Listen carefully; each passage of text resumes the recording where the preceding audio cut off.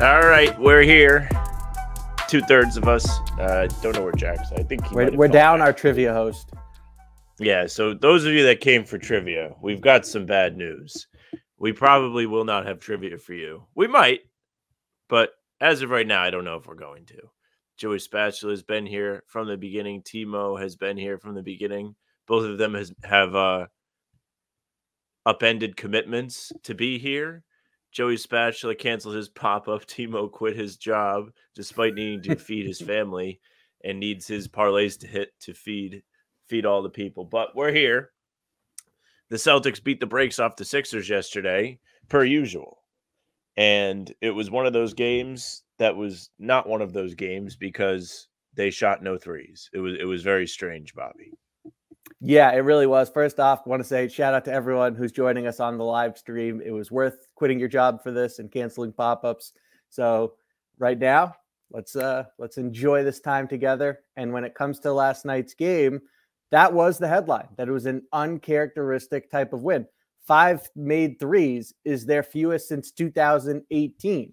22 attempts is their least in the Joe Mazzulla era. And he talked about how I think sometimes his philosophies, they get misconstrued both by the media and by fans.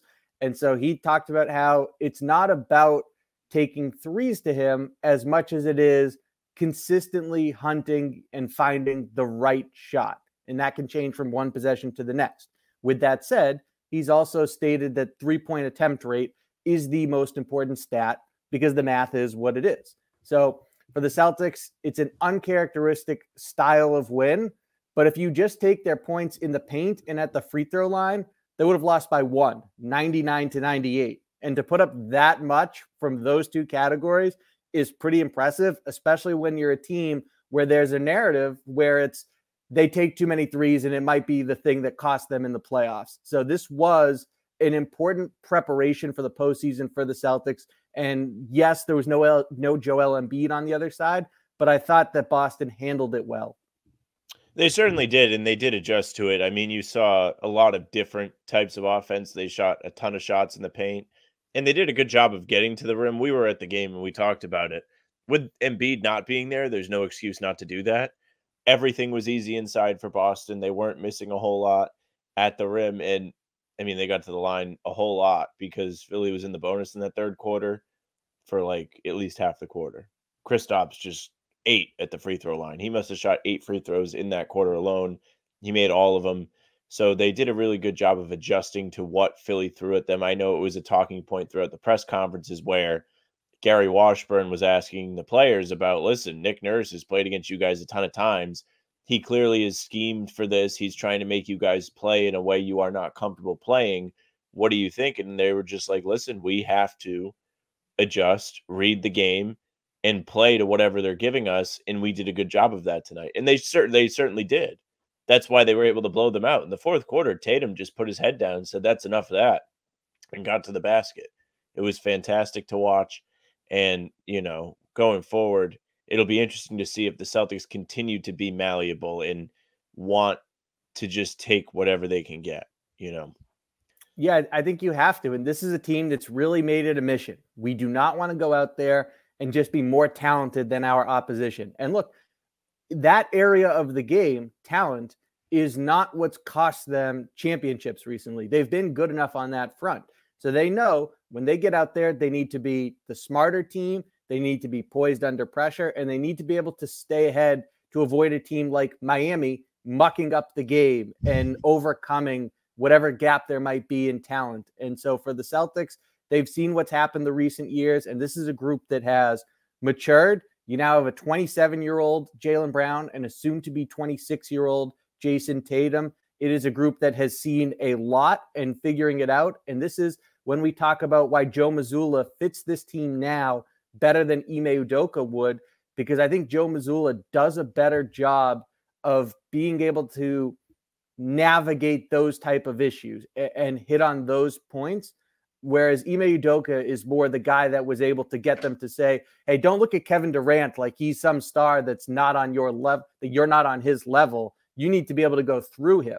And to your point about getting easy buckets in the paint, I mean, first play of the game, it's Jason Tatum. They get the switch with Tyrese Maxey, and he goes like he's not even there to the basket right for a through. layup. So the Celtics, once they were able in the first half, they didn't do a good job when it came to spacing and offensively being physical. And so what it led to was double-digit turnovers, or maybe it was 9. They were just right around there. And then I think it was 9 turnovers, 10 points given up off them, something like that.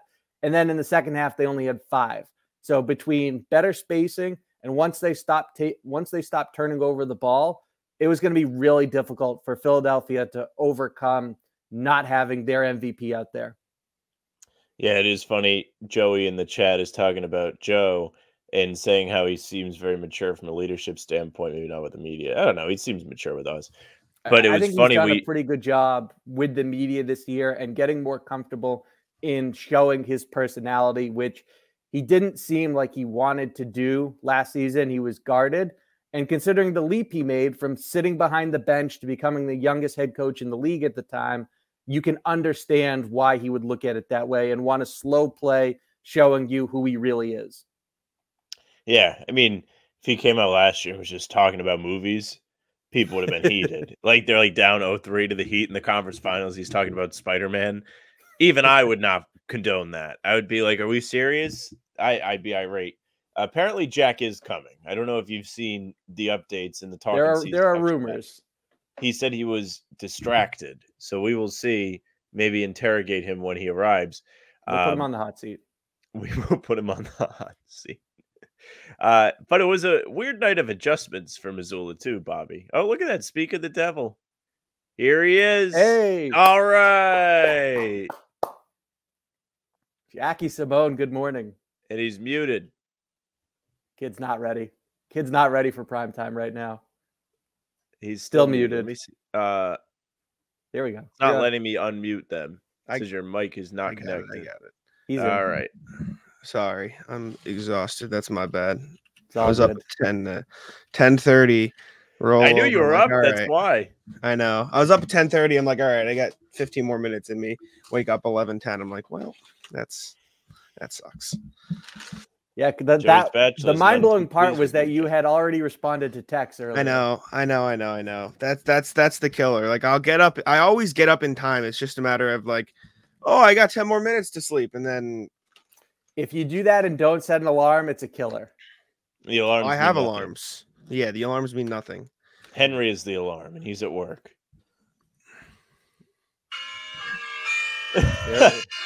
You set an alarm for 11:15 to sleep through that. Snooze. It's the snooze. It's the snooze. It's the snooze. It's the snooze. No, Bobby, I was in college, and the RA told me that I got noise complaints from my neighbors about my alarms, even though I wasn't waking up to them. So my neighbors heard my alarms, but I was. Yeah, it's just it doesn't work. He's got it plugged into one of those giant speakers. Like a frat house party. You have speaker. A big JBL like pill ready for you to get you up in the morning. No, I had an alarm that my mom bought me, like an alarm clock that was like obscenely loud, and it still didn't work. Joey Spatula, it seems extremely ironic to me that Henry is this alarm.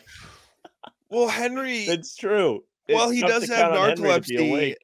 Well, he does have narcolepsy. Henry does still like he wakes up early because he is like so regimented with his meds to sleep. Yeah. And so that's fine. Also, to put a perfectly clear chat, I didn't sleep for like 11 hours here. Like this isn't like me sleeping like for even I got up late like, today. I didn't go to sleep till like 5. So I still didn't get like normal sleep. It's just I didn't wake up. But I am here. Did you do the intro and stuff for the video, or have you just been chatting? Oh, I kind of forgot to do an intro, but we like that's okay. Like, hey, we're here. I did the pregame. Before we get to the intro, if we're doing it, important question, especially for the group chat: is there trivia today, Jack Simone? Bobby, I entered Monday without even having a question, so of course there's trivia. I'm on the fly. We're always ready for trivia. This is why you can show up well, maybe not. So we just went through. We did our takeaways from the Philly game, Jack. Perfect. You know, as Bobby has said in the past, sometimes the host doesn't listen. So as you were not listening, go through and tell us what you thought. What'd you think? It was good. They won the game. I mean, as you can see by the title of the stream, the Celtics used the Sixers as crash dummies. That's what I wrote about this morning for Celtics blog. Did you put crash tummies on the thumbnail? I did. No, I didn't put a crash dummy on the thumbnail, but the last paragraph of my article for Celtics blog was whether intentional or not, Boston has been treating their opponents like crash dummies car companies use to ensure safety in the event of an accident. Mazzulla's the guy behind the glass with the clipboard. The safety metrics indicate playoff goals. The Celtics are the car, and on Tuesday night, the Sixers were the crash test dummy. Maybe he didn't go into the night expecting an experiment. He talked about before the All-Star break, like looking at 10 to 12 things they could work on post All-Star break that he wanted to, check out the schedule and see when they could work on them. And Nick Nurse provided him an opportunity to do so when he decided to take away the 3-point shot. So I don't think in our recap this morning, I don't think it was like fully the Sixers didn't do a good enough job to have the Celtics only take 22 threes, right? Let's make that clear, right? The Sixers played solid defense to take away some threes, at least in the first half. In my head, I think Joe was just like, you know what, this is a good opportunity. Let's just attack the paint. Like, let's just use this opportunity to get better at what we have been bad at in the past, because they shot 37 free throws in this game. The other game that they shot that many, because that tied their season high, was the Magic game, which also happened to be their previous season low in 3-point attempts when they got smacked by 17 points. It was one of their worst losses of the season. And so I feel like Joe used Nick Nurse's game plan to start to fix that issue of driving, fix that issue of physicality, and they showed they could do it. And I think he used this game as an experiment, and I think it was funny, and it worked because the Celtics are just infinitely better than the Sixers are right now. And so it was good to see them be able to drive the paint. Good to see them get to the free throw line. Jaylen Brown, Jason Tatum driving well, attacking mismatches with Porzingis and Horford, all that good stuff. So it was a good win. But it does feel like Joe is just messing around in a good way to sort of fix some issues before the playoffs. I'm just laughing at him. Yeah. So first off, go check out Jack's article, obviously. And then secondly, I look at it as you can have degrees of truth in multiple categories. And so one of them is there was definitely some experimentation.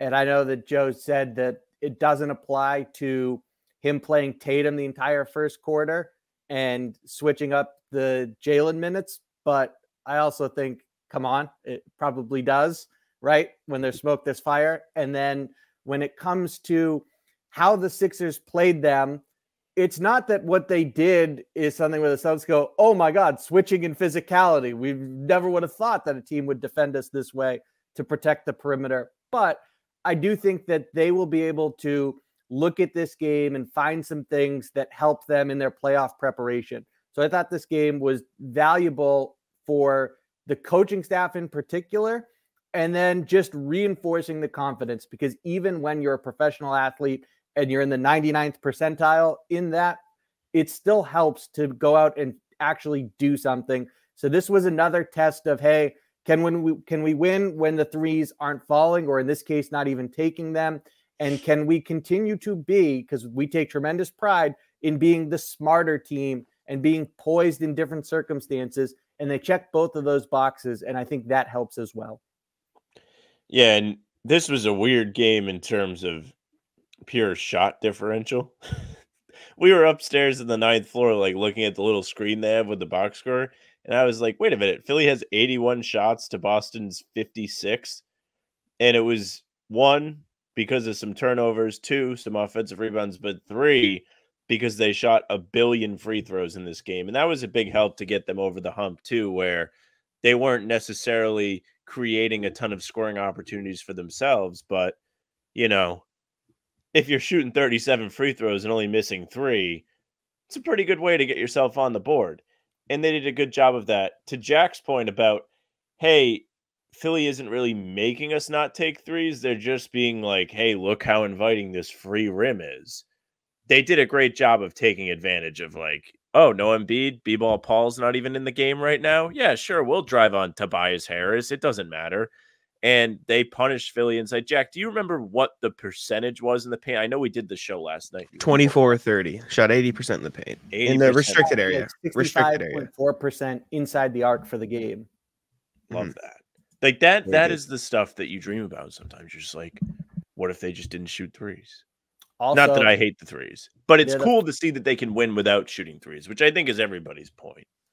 Yes. You also, again, that's where you have to keep in mind, hey, the other team didn't have Joel Embiid.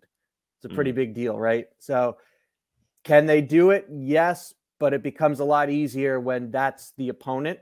And again, like the ability to live in the paint like that, it looks different if Joel is on the floor. So that's where they really need to measure up their, what Philly did well and what they'll take from this game.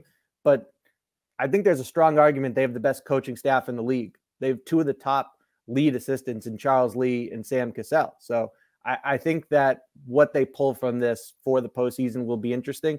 Also, when we talk about the free throws, Tatum, Brown, and Porzingis each had double-digit attempts.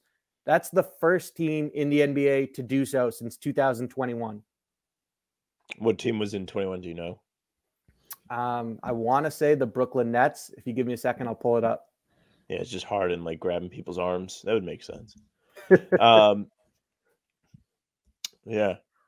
What's funny is Jack knows all about the assistant coaches, Boston's tremendous coaching staff. I'm trying. I can't believe that guy wrote for Fansided. I know there's a coach. There's a coach for it. I'm working on an article, so I'm not going to give away all my secrets. But there's a coach that. All right. That's like your minor punishment for being late. I spoiled something. Like I'm writing the Derek White article last year. Sam's like, "Yeah, Derek White actually loves Oreos." I'm like, "Whoa!" That's too Samuel. Yeah, good win against the Sixers last night. Cavaliers also won though, unfortunately. Why does he despise the Cavaliers? Not really. You despise Max Strus. I don't like Max. Which fair enough. He's a rat. Good win. Good to see Jason Tatum stepping up again. I mean, it feels like we're just kind of seeing him decide when and where he'd like to turn it on. Like the first half, he was like, "Yeah, I'm just gonna make all the passes," and then the second half, he's like, "All right, I'm sick of it. Like you just lose now. I don't lose to Philly. Can we please be serious?" Yeah. He just dunked 3 times. I'm just gonna start scoring now.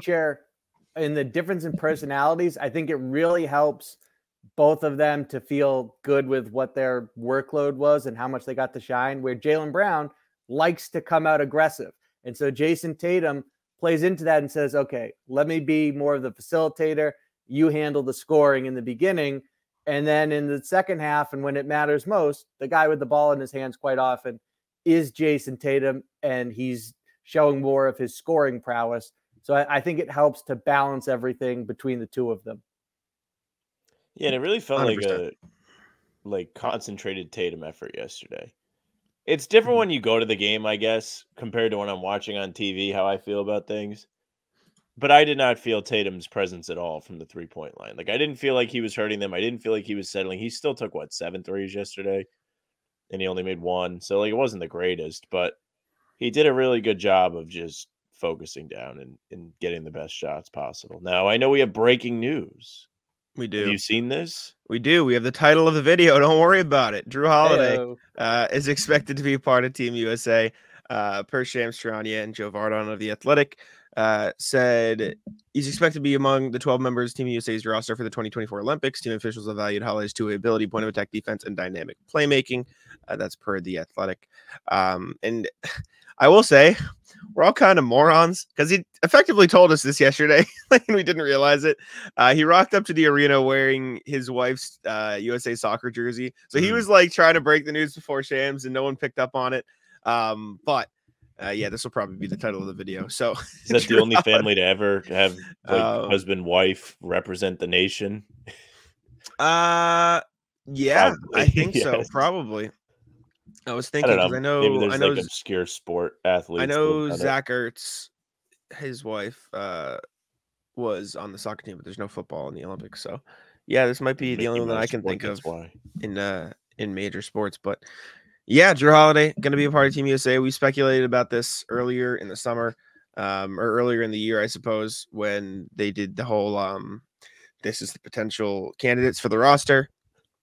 We talked about would there be any Celtics. We assumed Tatum would be. I think none of us had Jrue Holiday on the roster because we assumed it'd be all the stars. Yeah. But Chris Paul, Banana Boat Boys. Also, Jrue Holiday, outstanding poker player when it comes to just lying to your face. If you remember when it first came out about Team USA's interest, he was like, that's news to me. They haven't spoken to me. I haven't heard from them. Clearly, putting him on the roster was something they had already decided at that time. So he did. I wonder why they waited to announce that. Is there any benefit to that? Like, do they get anything? Does he get anything? Like, does he avoid us being like, hey, you're not focused on the Celtics? Like, the playoffs still haven't happened. I feel like it's just the freedom to change things. If something like they don't need, there's no, I mean, there's also no benefit to them announcing it in November, right? Like, so I think it's just waiting until they iron some other things out, seeing if other players would be interested. Like, for all we know, like it was, this person was going to do it, but he dropped out. So let's lock in Jrue. You know what I'm saying? Like, it sounds like he was the first choice, but for all we know, like, Steph Curry was going to do it, but now he can't. So Jrue Holiday's going to do it. I think Steph's going to do it. Anyway. The best part about this, it's in Paris, so the stars are coming. Like, there's a reason that LeBron has been recruiting and successfully. A lot of the big names will be there. We went through the roster, and so with Jrue, I wonder if it was just a matter of we have to actually communicate with him, and then if the results are positive, at least we can put this out to the public. Yeah, I can't wait to see. If I'm Team USA, how do I build the team around Jrue Holiday? Like, is LeBron a good fit next to Jrue Holiday? We're seeing the Celtics like beat up on everybody. Like, probably Tatum, probably Brown are both good fits. We've seen it. Derek White can play with Jrue Holiday. They could we haven't seen LeBron play with Jrue Holiday yet. Like, maybe they don't want LeBron on this team. Everyone's going to be talking about his stupid kid. Like, you don't want that kind of distraction when you're trying to win a gold medal. Just ask. Like, I don't know, LeBron, he's lost in the Olympics before. 2004, Jrue Holiday has never lost the Olympics. You could just put the Celtics starting 4 minus Porzingis next to Embiid and have a pretty good starting lineup. Well, Embiid's a known loser. This is not good. Like, look who you're picking from. Like, Anthony Davis has won a ring, but he can't stay healthy. Oh, Bam. Steph Curry. Bam in there. Bam can be in there. Bam is a good winner. And, everybody thinks he's going to be on the Celtics someday. Everyone's like, he loves to hang out with Deuce. He's Tatum's best friend. He's going to be on the Celtics, which will never happen. Yeah, Bam, fine with that, right? Let's, think of who else. You need shooting, someone who can space the floor, so Sam Hauser. Yep. Probably can't do, Clay. You put Peyton Pritchard on there. Peyton Pritchard played for this select team last year. A high-level defender to be able to come off the bench and as a backup for Jrue Holiday for that impact, Jaden Springer. Yeah. That'd be pretty good. Big grit guy. I agree. You want somebody who can guard multiple positions like Jokic and Giannis in the playoffs. Xavier Tillman's right there. Throw him in there. I think Jordan Walsh has a strong case for that final roster spot. You could even have, other diverse defenders like Marcus Smart. I'm sure he would play. All right, this is ridiculous. So do we think this means there'll be 2 Celtics on Team USA? Do we think they'll cut it off at Jrue and Tatum? Like, realistically, I don't know if you're just listening. I mean, I think Jalen has a legitimate chance to make it, and some of the odds makers have put him on the roster based on each candidate's percentage. Really? I feel like Derek White would be a better fit on Team USA than Jaylen Brown. I feel like it makes a lot more sense to have a Derek White than a Jaylen Brown on this Team USA team. I don't think that's what will happen, but I think that's would make more sense from a basketball because you're gonna have LeBron, you're gonna have Steph, you're gonna have Tatum, you're gonna have Durant. Like, do you need another Jaylen Brown or do you need a Derek White? And that's not knocking Jaylen Brown, but Derek makes more sense. But it's not gonna happen though. There is some politicking involved, and I don't know if Derek gets in over Jaylen. I don't think it's going to be looked at as an either or between those two. But when it comes to making the roster, there are like the Tayshaun Princes and Michael Reds who get on. So maybe, but ultimately I wouldn't be surprised if it's just star power wins out. Yeah. Jack is the best because no matter what, he's like, what if Derek White? Well, it's because he fits everywhere. I'm telling you right now, you have a good point. Like what you're saying does not make sense. But like presidency for 2024, Derek White. Derek White is a basketball player that every single team wants to have on their roster. Correct. Like I think Derek White might have some of the highest non-superstar trade value in the NBA. Like, because he does everything. He may be like a top trade value guy. I know Bill Simmons does it might not just be him, but the Ringer does trade value power rankings, and Derek White was pretty high up on. I think he was like at least 30. I mean, for right now, at the very least, even if you want to put it in like NBA, not Team USA, like makes $17 million, is an all defensive second or first team caliber player, shoots 40% from three, can create his own shot, doesn't need the ball in his hands, but can thrive with it in his hands in the pick and roll. Like he fits in every single, he's the easiest guy in the planet to work with. Everybody wants a Derek White on their team. Like there were rumors at the trade deadline last year saying like, oh, Celtics got offers like 2 firsts for Derek White, but they're like, no, because they want him around. Like people want Derek White. It's not a coincidence that he impacts winning at such a high level that is plus minus is second league behind Shea. Like it's a real thing. And so I think Team USA should benefit from it. More on Team USA. Star players who are considered locks for Team USA. This is from NBA Central, but it's via Shams. Is Jrue, Kevin Durant, LeBron, sadly, Steph Curry, Joel Embiid, and Tatum. So Tatum will be there no matter what, except if he gets hurt. Knock on wood. Yeah. Tatum will definitely be there. Knock on wood. I want to say with Derek, he had a block last night early in the game where Tobias Harris. And so think about the difference in height and Harris's ability to just like long stride his way past Derek White. He spun on him, went nowhere. Derek White is still right in front of him off the spin move. And then he faces up and Derek White just absolutely stuffed him. It was literally like he little brothered him. We were sitting next to each other, and I was like, "Oh my God, Bobby! He just played perfect defense. Did you see that? Like, moved his feet perfectly. He was on perfect diagonal slides. I was enamored with that play. Excellent defense from Derek White, and it's just another example of why he's going to be on one of probably the all defensive team, not the second team. He's got to be first. I think he makes the first team. He big boy Derek White. Him and Holiday should be the guards in the first team. Him and Holiday, like. This is also a good point by Joey Spatula. Circling back, West Virginia graduate would be perfect for the point guard. Did you guys see the Joe mixtape that was on Twitter from the actual at Joe Mazzulla account? It's not him, but it's the guy that has like an account with the handle. That's funny. It's no, just I didn't raining see it. threes. I'll have to watch it. I will also say I tweeted this out yesterday. You look at the odds for Defensive Player of the Year, and it doesn't matter because I don't think Derek White or Holiday are the best candidate necessarily. I think Gobert or Jared Allen are like 1 and 2, like for that. But like the fact that they aren't like right there in the mix on the second best defensive team in the NBA for their impact just shows that voters cares about 2 blocks a game, 2 steals a game. Like they don't like people don't like care. Like defensive impact usually, which is like upsetting. But yeah, it's an award that skews towards centers. There's a reason that Marcus was the first guard to get it since Gary Payton. And then also there's voters who don't watch games outside of the teams they cover. So I mean, Shea is a fine defender, but he has better odds than those two because he's averaging 2 steals a game. And that's just not like respectfully, no. Like stop. Wemby is the 3rd best odds right now. He has the worst defense in the NBA. That is what he's leading. I know he's leading the league in blocks, but it doesn't matter if the team sucks at defense. What are we doing? Sucks, Jack. It's crazy, dude. Put that on TikTok, Jack. I had something I was going to say. I forget what it was. It was something. Oh yeah, non-award voting media members should just like all house Derek White and be like, well, what if Derek White was Defensive Player of the Year? Just start doing what they've been doing with Tatum MVP, like. ESPN push the agenda. Yeah, like whoever doesn't have a vote, just like what if Derek White? And everyone's like got like $5,000 on plus 5,000. Everyone gets rich. Would be sick. Let's see. Speaking of Zoom last year, the fact that he blew up at 3 point. What do you mean he blew up? what he blew up? How so? I don't think he blew up. He treated me like a child, but that's neither here nor there. That's just Joe. You get used to it. How long do we think the streak's lasting? Oh, that's a good question. They've got a tough stretch. Like Dallas Friday. It would be difficult. I think they beat Dallas. Sunday will be very interesting. Warriors game is going to be interesting. They got Dallas, Golden State, Cleveland, Denver, Phoenix. So they've got a tough stretch. Oh, we talked about it. Loss.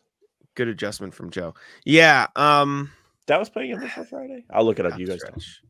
It's just a tough stretch for the Celtics. Like they're playing a lot of good teams, and I don't think it's a matter of they're not as good as these teams. I think it's a matter of will they care enough, and not in a bad way, not in a way like they're slacking, they suck, like not putting in the effort, but like they don't really need to win every single one of these games. Like they don't need to put in 100% of effort, exhaust themselves before the playoffs.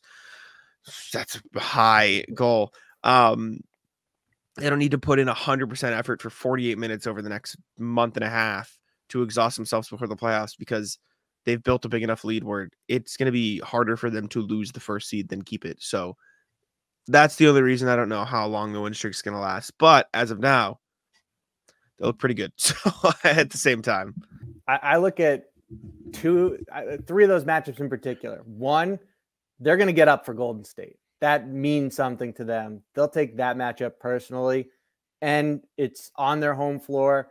I wouldn't be surprised if they win convincingly, especially against this iteration of the Warriors. And then also, this is a team that's guarded in some of the stuff that they don't necessarily want to put much of a sample size out for teams to study going into the playoffs. So even though they might not end up facing the Cavaliers in the postseason, I wonder if that's one where they play it differently with the future in mind. And then Denver, you're going to their building. They were the first team this season to beat you in your venue. It'll be curious to see that matchup, which is certainly the leader in the clubhouse for a finals preview. Yeah. I mean, that Denver game on the road is going to be marquee. Must see. What is that, next Thursday, Friday? It's not far from now. I know we're talking about the upcoming stretch of games. But Friday's game, I'm sure they'll all take Kyrie to dinner. They love him so much. The Warriors, I think they will get up for. And then going forward, I'm interested to see this Cleveland game, because I've been trashing the Cavs for quite some time now, because everybody wants to be like, look how hot the Cavs have gotten. And they just beat up on all these bad teams. So it'll be interesting to see them go up against the Celtics. I know they beat Dallas last night. Dallas was on a hot streak going into that game. So they can play against real teams. But I'm curious to see, are they actually going to be able to play against the Celtics? Because the first two times they played them, the Celtics had their way with them pretty well. I will also say, if we're being fair and talking about, they've won their one streak against bad teams, let's not act like the Celtics have played the Avengers during their current win streak. Like, let's be a little bit also the best fair. record in the NBA, and they have easiest schedule remaining because they've already played a hard team. I know. I'm just saying, like, the Cavs are like, yes, they haven't beat as many good teams as the Celtics, but if we're talking winning streaks and getting hot, like, they've played the Nets twice, the Hawks, the Wizards, the Grizzlies, the shorthanded Knicks. Like I'm just saying, like, this is a big stretch if they continue it in here into the next few games. Like, also true. Also, Cleveland, I mean, think about how long they went without two of their four best players in Garland and Mobley. And it really ended up being a benefit because it changed their identity, and then they've done well reintegrating those two. But yeah, I mean, that's a team that has a very impressive core four, and now gets to see the effect of adding Max Strus, who hits the crazy game winner from 58 feet last night. Georges Niang has been really good for them. And they got Craig Porter Jr., who came out of nowhere to be an impact player. So this is a good Cavaliers team. 100%. Like I said, I think this is a big stretch for the Celtics, an important stretch for the Celtics. Curious to see how they'll handle it, and curious to see how long we think the streak will last, as Timo asked. I don't know about 69 wins, though, Phil. Sorry. They should win every game. That would be insane. All right, Bobby, anything else you wanted to cover here today?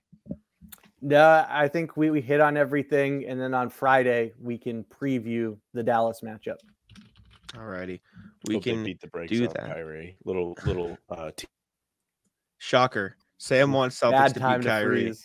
It's not a bad time to freeze. I could have finished the sentence for him. I hope they run him out of town. Did you see Cleveland gave him a nice ovation yesterday? Mm-hmm. Probably did, yeah. Definitely, absolutely deserved it. What are you doing? His way out of town. He won them a championship. Their only championship. Yeah, no, he definitely does deserve it. All right, trivia time, shall we? Let's get it. Yep.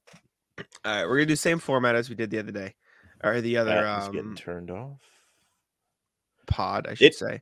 It is funny, like, to actually see Kyrie be well received somewhere. Like, you could tell he was so happy that people are actually cheering for him in a place he used to play, because everywhere he leaves, he just lights on fire. Okay, I'm done. All right, let's do. What did we do last time? Turnovers. We did all-time turnover leaders. Okay, we'll do a positive. What's funny, by the way, Sam, is that the place that's going to have like the least animosity towards him after he leaves is going to be Dallas. Yeah, because he'll probably just be washed by then or whatever. Like, they won't really need him by the time it's time for him to leave Dallas, unless he's like, I want to play with LeBron like right now, which could happen. I think the only way they hate him is not even if he asks out in the summer. It's if like he stays and ruins it for Luka and Luka leaves and they hold Kyrie as responsible. That would be something. Sam has a new dream. All right. Category for today. We're going to do offensive rebounds. Who leads? Okay, actually, I changed my mind. Sorry. I want to pick one that is not if you get the leader, you win. Okay. You know what I'm saying? Sorry, looking at this. Now that Sam's going first. Well, I mean, that's just unfair. Okay. Like last time, I specifically tried to pick one where like you both have a chance. Like, spoiler alert: Robert Parrish has 1,000 more than anybody else. Well, that's what I was going to pick. See, would have been unfair. Yeah. Job Well, that's underway. Everyone. Why I cut you off. That's why I cut you off before you had the chance to guess. So let's go to a different category. I don't want to pick like a negative one again, but I might because it's funny, and because it's easy to like. What I will say. If you can avoid picking one that'll just be like this guy played here the longest. Yeah, agreed. Can I do career 3-point percentage on the Celtics? That's tough though, because then like if you pick someone who's only taken 2 and they've made 1, you know what I'm saying? Hard. Yeah, because you're not gonna be able to filter out the attempts. Yeah. Can you stat muse that? Can you stat yeah, let me see if I can stat muse that. Best career 3-point percentages of Celtics minimum 50 games or something like point percentage by a Celtics player minimum 50 games before we actually start. All right. All right, I need to filter by attempts because Mark Akers has played 141 games and shooting 100%, which is not. You know, there's someone who played for the Celtics named Mark Akers. I didn't. I didn't know there was that. All right, that might be too difficult. Okay. How will you add up the total for that too? I was gonna do the average. Oh, okay. I was gonna do the average. Yeah, like average them all together. It's tough because like half of them are just somebody played here forever, and so they are far and away the leader. So if you get it, you win, which is unfair. But at the same time, like the averages one is a lot of. It's tough you can't filter out. You know what I'm saying? So expand all leaderboards. Right, statistic requirements. Like I'm trying to. I wish I had this better idea. I half want to be like, can you like filter the oldest people to ever play for the Celtics?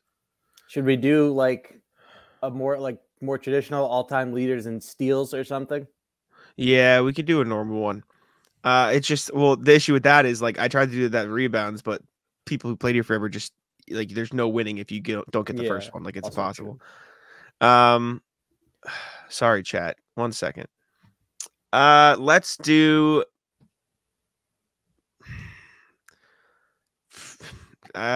free throw attempts. Yeah, we'll do that. Actually, yeah, we'll do free throw attempts and I'll save the other one. Okay. All-time free throw attempts for the Celtics. There's only so much you can do at some point, but let's rock with it. Sam, you are leading us here. Who is your guess for all-time free throw attempts? I'm going to guess. I'm kind of torn, but I'll do Robert Parrish because he's played the most games. It is attempts, not makes. I said that, right? Okay, yeah. Free throw attempts. All right. Robert Parrish. 4,491 free throw attempts. Bobby, to you. He was on it, but that one was easy. Paul Pierce. That was my other guess. Okay, Paul Pierce, free throw attempts. Oh, I'm devastated. There we go. Sam, back to you. Good. Thank you to the truth. I will guess Larry Bird. That's no fun. Alrighty, Larry Bird. Oh my goodness, this is bad. Back to you, Bobby. John Havlicek. Oh, I forgot free throw attempts existed before. When they were on peach baskets. Oh my gosh, this is so bad. Sam, back to you. I'll guess. Oh man, no, I'm panicked. This is so bad. I'll guess Sam Jones. Sam Jones. All right. Let's see. Oh no. Bobby, back to you. I don't even have him through 3 yeses. I mean, I might help your cause right now, Sam. Kevin McHale. Nah, no way. He's probably got like about as much as Jones at least. Woo! All right, Sam. 2 more for you. That.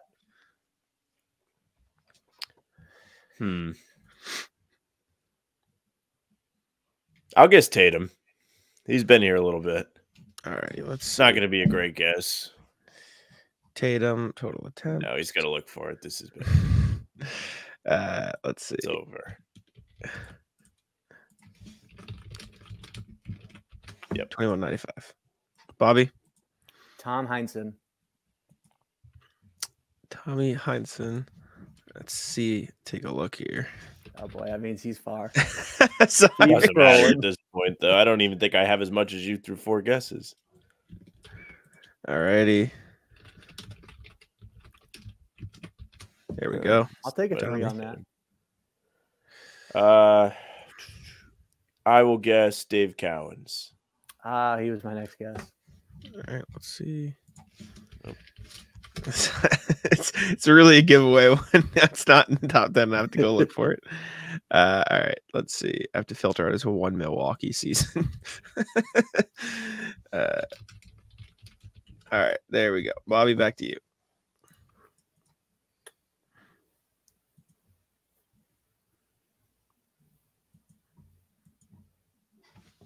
I'm so mad at myself. Juwan Morgan is not on the list. That's an electric guess. That's right tough there. one, yeah. Celtics Canada, yeah, you're right. Celtics Canada's really mad at you guys.